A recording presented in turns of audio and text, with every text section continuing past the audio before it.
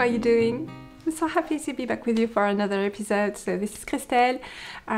This is Inspirations, a podcast about knitting and yarn dyeing, and it's season 6, episode 11. So thank you so much for joining me. If you're new around here, there is a new podcast every Monday at 5 that goes hand in hand with a newsletter that's sent out every Monday at 5 as well. That's Paris time. And the shop is usually updated every Monday afternoon. But I must say that this trimester, this next 3 months period is going to be a bit out of the ordinary. For two main reasons. The first one is I have a lot of fiber festivals, so I won't be updating the shop as often as I'm used to. And second, in June I'm moving houses, so this is taking a toll on my dyeing schedule, which is completely normal and expected. But yeah, this is going to have an impact on the shop update schedule for the next 3 months. But yeah, otherwise this is the way it works. And if you're a returning viewer, thank you so much. I hope you're doing well. Thank you very much for sharing with me in the comments. It's really appreciated. It's been very funny because I had a very technical question about the latest colorway that I showed last week, which is Fleur de Cactus. And I was like, no, nope, sorry. I don't do that this way. Let me bring it up. No, I don't need to bring it up. It's just there was a very technical question about the way I approaching the color, and I didn't even know what the acronym meant actually, and what kind of dye I was using, and I was like, okay, no clue. I just get the colors from my supplier. And because before I was an indie dyer, and before I was a knitter, and before I had kids, okay, that's the very important point. Before I had kids, I loved to paint.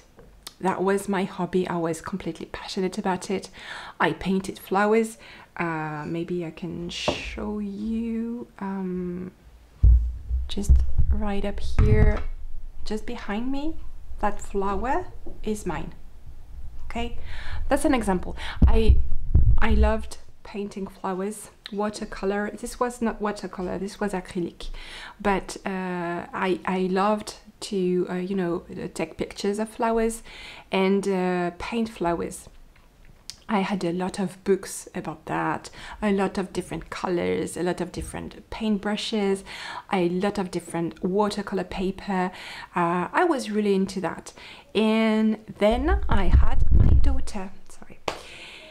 And watercolor painting and a baby, to me, was not compatible, because what I like to do, I didn't have a lot of space at the time. I still don't have a lot of space. But I didn't have a studio, for example. I didn't have a room with all my supplies, so when I wanted to paint, I had to set up everything. And watercolor painting, you have to be present in the moment, because you're working in the I hope I'm not saying anything ridiculous in English, but you have to work in the wet, okay? You have to put water on your paper, and then you add the color, and you really have to, you cannot stop in the middle and do something else, because otherwise the paint is going to dry, and it might have an effect on the paint that you were not planning on. And so you really have to be present until the end of the process and the end of the section of painting you wanted to do. You cannot stop in the middle, and anything you cannot stop in the middle, to me, is not compatible with having a baby. Okay, you must be able to like drop it at any time. Just drop it and run. Okay. That's what motherhood is about. You just have to be able to drop everything in a blink of an eye and just run to grab your baby, for whatever reason. Or even if it's only a brisk walk, just to get her from her crib or not for, it's not an emergency, I mean, but that's the idea. And I really tried, and it was really frustrating. I didn't have any long stretch of time available to me anymore. So for a couple of years, I was without a hobby. And when a couple of years. And when I had my second kid, I met a very good friend of mine, Christine, who was a knitter. And that was in 2010. And really not long after that, my grandmother, who was a knitter and crocheter and made a lot of things out of her hand, went to a retirement home in France. And my sisters and my family, we had to empty her home because she was renting, and we had to let the flat go. And there was a whole of supplies, knitting supplies, needles, yarn, patterns, books, everything crochet, everything, a lot of buttons, a lot of notions everywhere, and she had so much. And I've always known her knitting me sweaters and cardigans and things I still have today, and that some of my kids and nieces and nephews wore, actually. So that's so cute.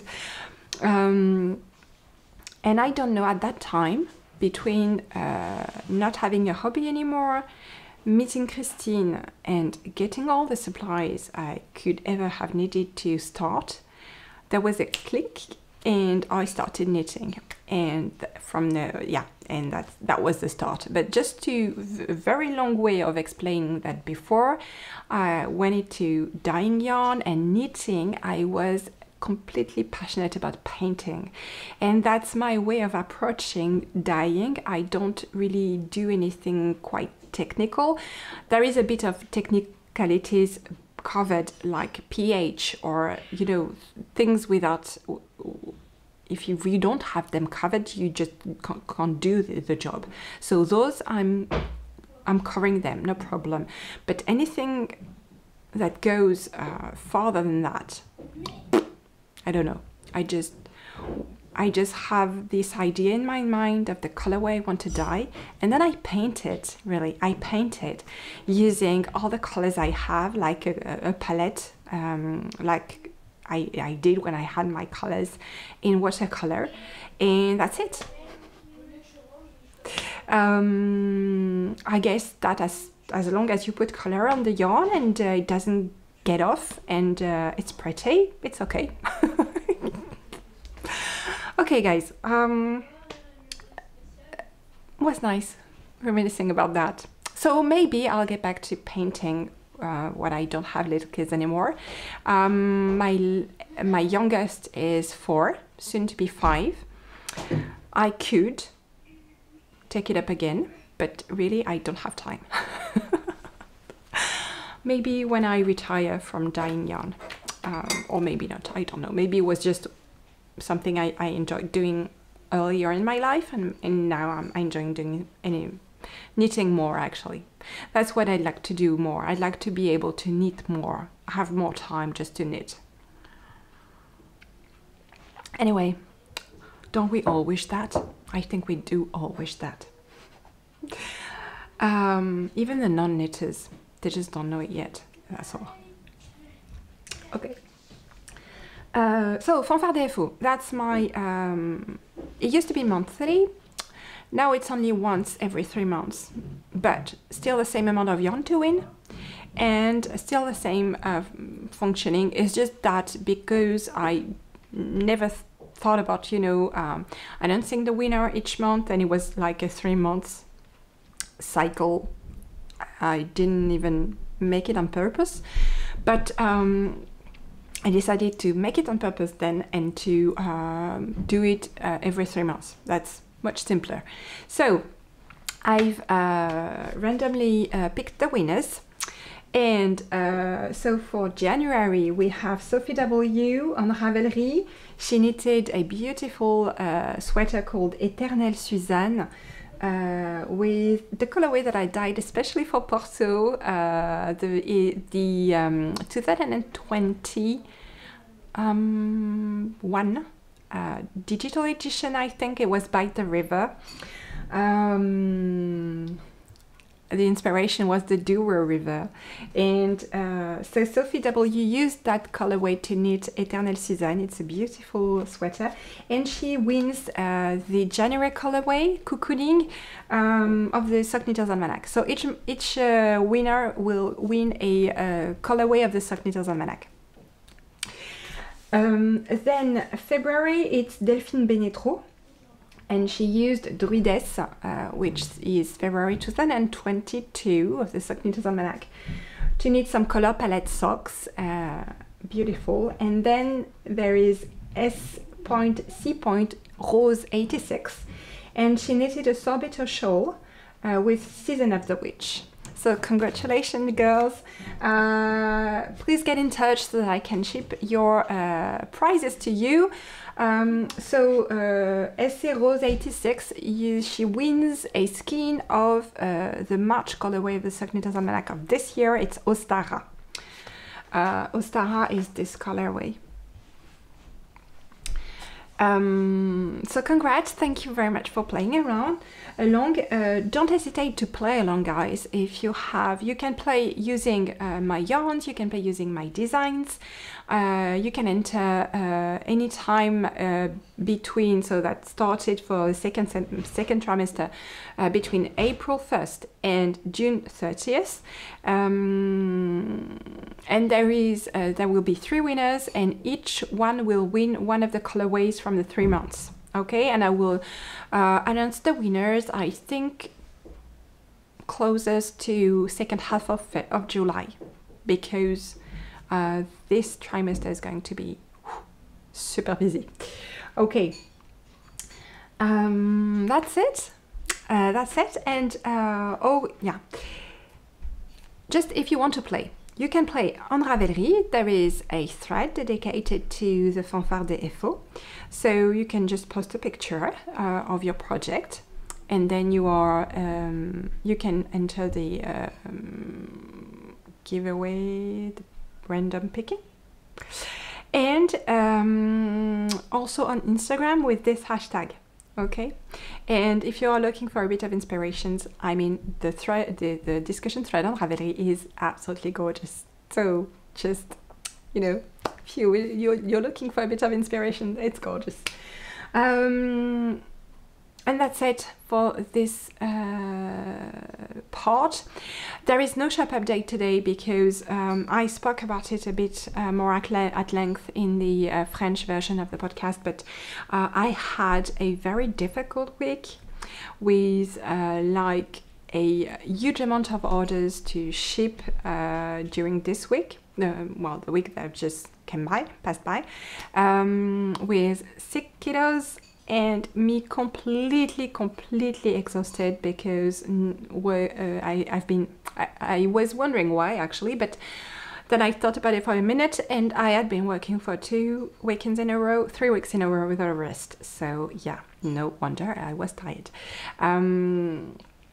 So the week was incredibly difficult. I didn't, you know, I think I'm going to really rest the coming weeks. I'm going to finish preparing the next fiber show, which is on 15th and 16th of April in Rittershofen.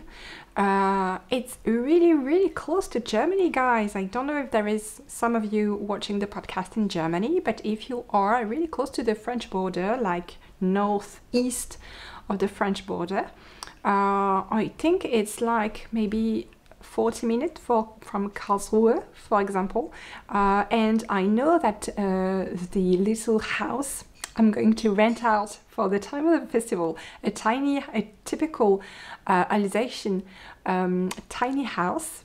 It's going to be so much fun, and I'm like I don't know, I'm like 10 minutes from the German border, so I might just, you know, because I spent a few months in Germany when I was a student for my last year of studies, because I studied both English and German. my German has become very poor because I didn't have any occasion to practice it. But I mean, if I was in a condition to speak German again, I think it would come back very, very quickly. I was actually, when I finished my studies, I was as good in German as in English, which to me seems completely, I don't know how I was able to do that, but I was able to do that. I think I should be able to do that again, given the right conditions, right? And when I was in Germany, I had these favorite brands of, you know, morning cereals and things like that that I didn't find back in France. So I might just hop there after the festival just to grab some and then drive back home. Okay, so yeah, might do that. It's going to be so much fun. And if you're coming, so it's the place is Rittershofen. I think, yeah, from the German border, very not far, maybe 30 minutes, and even less maybe. And so if you're coming, just let me know. Okay, just come and say hi. Okay, guys. And the last thing I wanted to share with you is last week we were cut short. I'm very sorry about that. I had battery problems. I only have 2 batteries for my my gear, and I usually I'm very how can I say? I pay very close attention to have both batteries fully charged when I start recording the podcast, because if I go over 30 minutes on the French version, I know that I'm going to be running out of time for the English version. So I usually have the 2 batteries fully charged before I start. And I don't know what happened this time around, maybe a ghost, because, you know, this is one of my secret hobbies. I love to watch ghost videos on YouTube. Okay, I'm a big paranormal junkie, and that's when things ghosts do. They completely empty batteries. Okay, so either a ghost or I forgot. I'm thinking more. I'm leaning toward the ghost. Okay, so didn't have any batteries. Recharging batteries takes 4 hours. And there was the birthday party for Constance, so I didn't have any time left to record it. Okay, so be it for this time around. So I didn't have time to share with you guys a very big, some very big news actually. I've decided to write a book because I'm not busy enough as yet. So yeah, it's going to be called the Sock Knitter's Almanac. Okay, there are going to be 12 sock designs.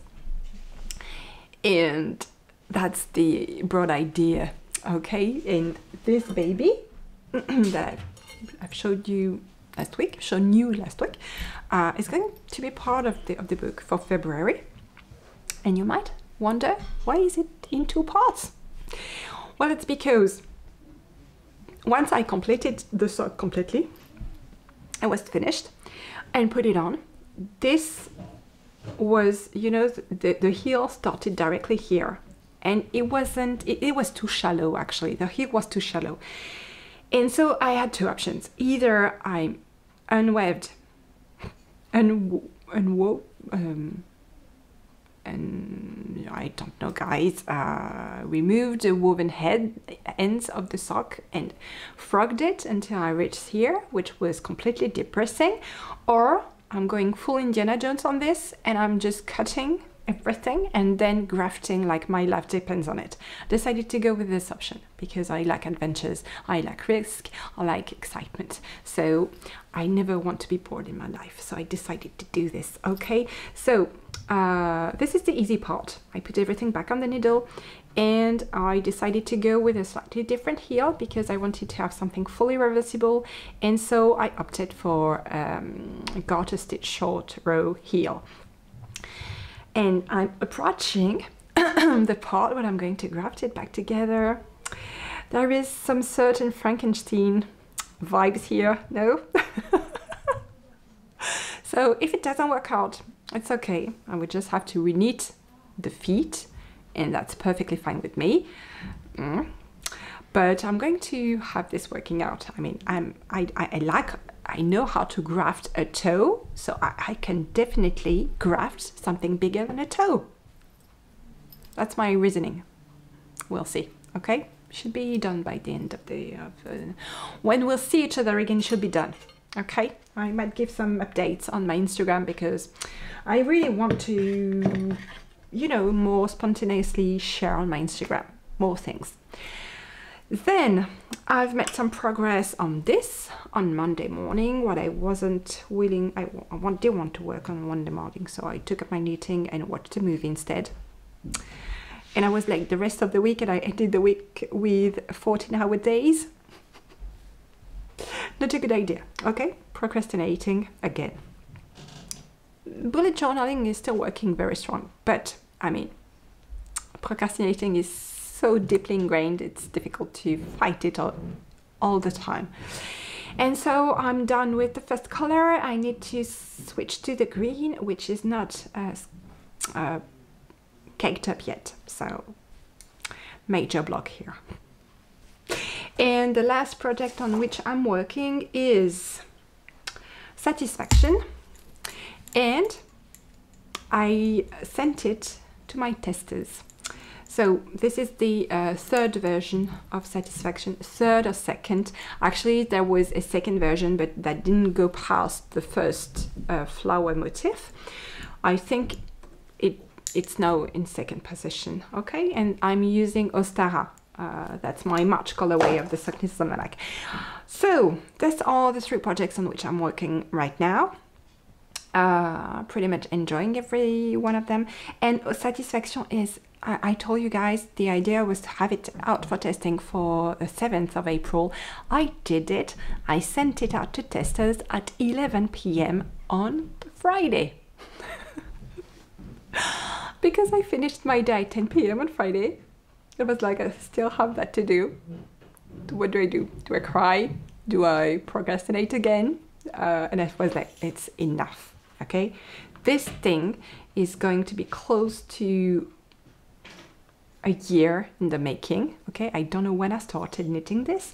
I don't know when exactly. I cannot pinpoint the exact date when I said it would become a pattern, but it's closing on a year, okay? So it's starting to be ridiculous.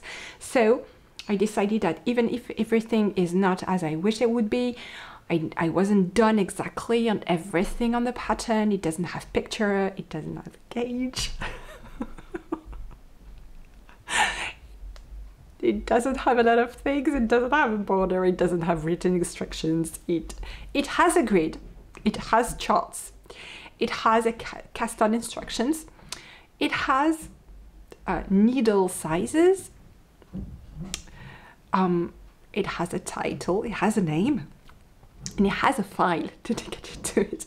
But I mean, it was far from being complete and far from being as well fine-tuned as I wanted.